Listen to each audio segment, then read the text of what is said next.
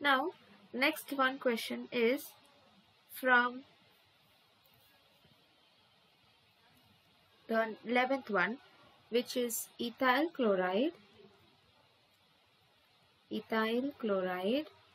to propanoic acid. So let's draw the structure first. So this is ethyl chloride. This has to give propanoic acid, which is CH3CH2COOH. Now, there is a change in the entire thing. So here, what is a change that you see? Here you have only 2 carbon chain, but here you have a 3 carbon chain. Here the functional group is a halogen, and here the functional group is a carboxylic group.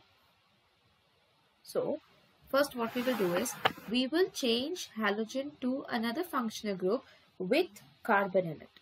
So for that we have learnt a very simple equation, CH3CH2Cl, which will give with KCN.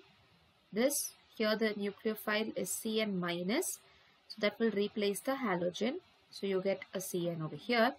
Now from CN that you got an extra carbon here, it needs to get converted to a carboxylic group, and this can be done by a very simple acid hydrolysis process, and then you get CH3CH2COOH.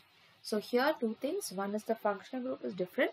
The second thing is the there's an extra carbon in the compound.